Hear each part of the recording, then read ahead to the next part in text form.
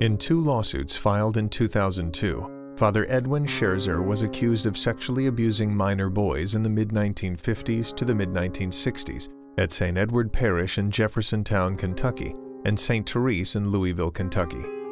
The Archdiocese of Louisville removed Father Scherzer from ministry in 2002. Two additional lawsuits were filed in 2003 alleging child sexual abuse by Father Scherzer.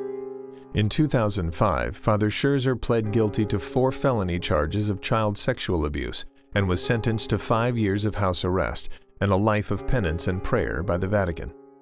He was instructed to refrain from performing public ministry, presenting himself as a priest, or having unsupervised contact with minors. In 2019, Father Scherzer was named in the Archdiocese of Louisville's Overview and Analysis of Files provided by the Archdiocese of Louisville, which acknowledges claims that have been substantiated by either admission of the priest, a criminal investigation and prosecution, a sexual abuse review board finding, or by other corroboration of the report. It is believed that Father Scherzer resided in Louisville, Kentucky until his death in 2017. Whether Father Scherzer had access to children from 2005 until his death in 2017 is unknown.